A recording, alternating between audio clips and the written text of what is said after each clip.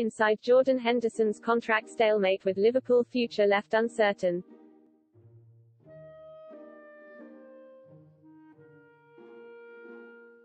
The Liverpool captain's contract has 2 years left to run, but talks over a new deal at Anfield have stalled and speculation over his long-term future.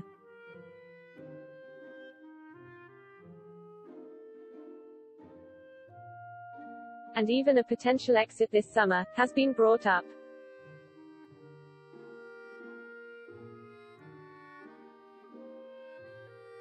When Jordan Henderson departs Liverpool, he will do so as the first man to lift the Premier League, who ended a 30-year wait for the English Championship.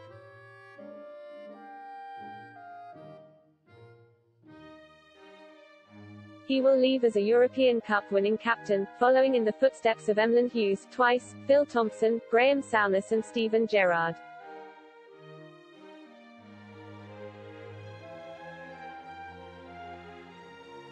He will exit having given in excess of 10 years' service.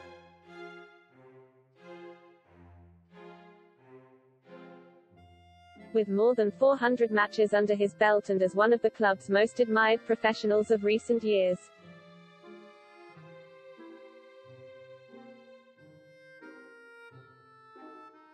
It's quite the list of accomplishments.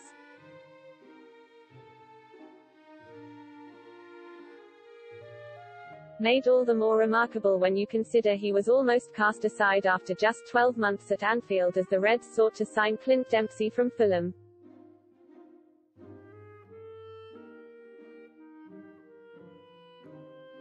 It was an opportunity I didn't want and I didn't like. I still felt I had an awful lot to give, he told The Guardian's Ian McRae in January.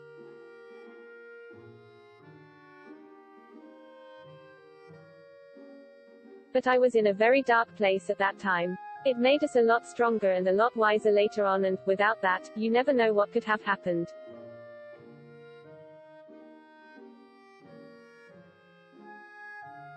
Thankfully for the Reds, Henderson rejected the switch, stood his ground.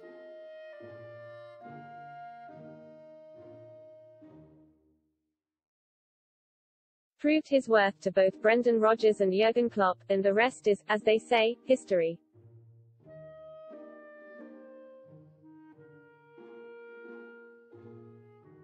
Now, at the age of 31, speculation and uncertainty surround Henderson's future once more.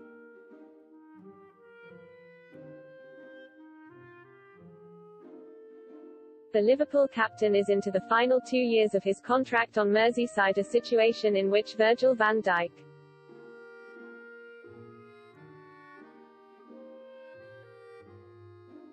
Mohamed Salah, Sadio Mane, Alisson and Fabinho all find themselves also.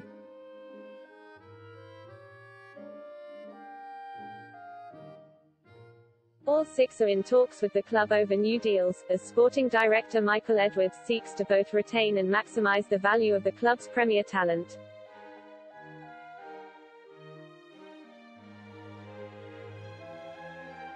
The Brazilian duo are close to signing new long-term deals, as first reported by The Athletic, while an extension for Van Dijk isn't expected to be a problem.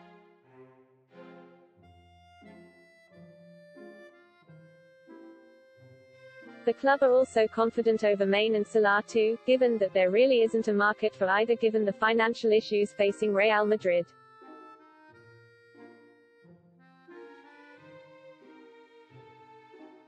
Also prioritizing Kylian Mbappé, and Barcelona, and that FSG have made clear to both how important they remain.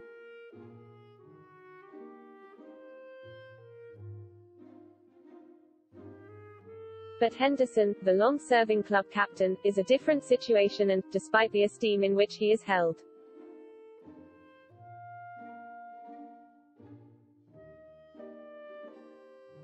isn't seen, it appears, as a major priority. Liverpool would like an extension done, but the aforementioned quintet are taking precedence.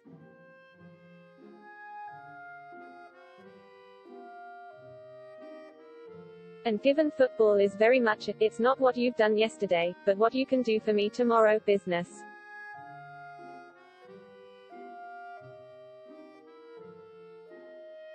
Perhaps that is the correct strategy. The 5 men mentioned are all arguably more important in terms of what they bring on the field.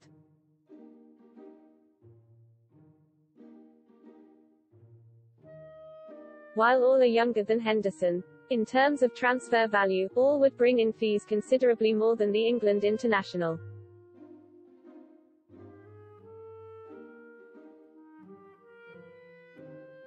The interesting part of Henderson's contract stalemate going public, is how it has been brought into the public domain.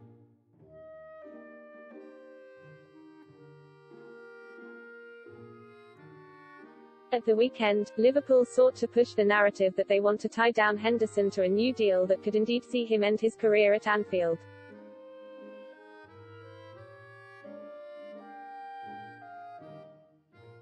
Of course, the devil is in the detail.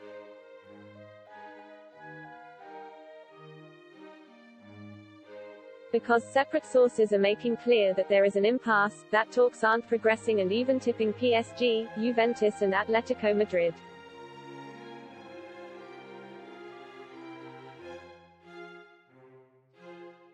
And a reunion with Luis Suarez, as possible destinations should they break down altogether and an, at this stage still unlikely, summer sale occur.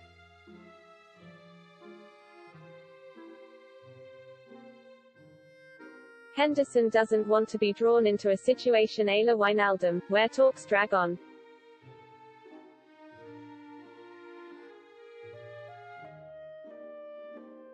Simply, he cannot afford to be out of contract at 33, so better to get the situation sorted now, but he also wants Liverpool to show how much he is valued.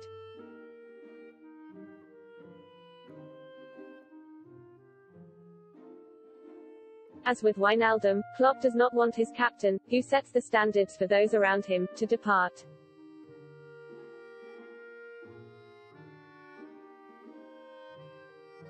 But then, were it solely down to the German, he wouldn't have lost the Dutchman.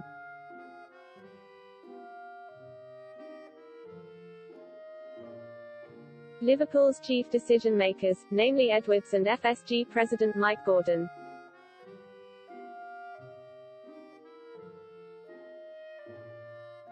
are looking to refresh and revitalize a squad that hit something of a wall in 2020-21.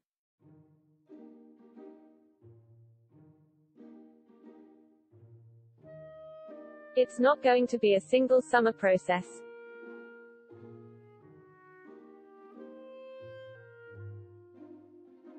Especially in light of the coronavirus pandemic and the vast financial implications being felt across the world, to which Liverpool certainly aren't immune.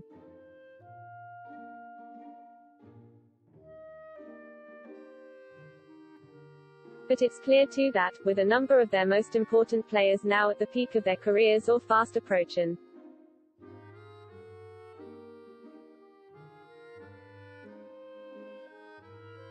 there are going to be changes in the coming transfer windows.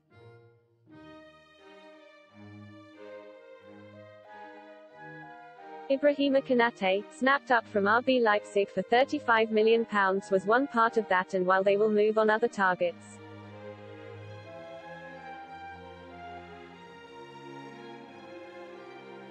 there is an increased desire to shift some of the club's fringe players.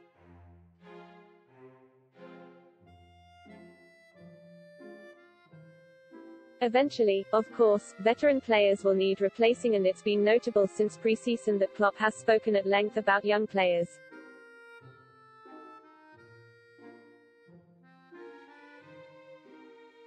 Notably Harvey Elliott, stepping up.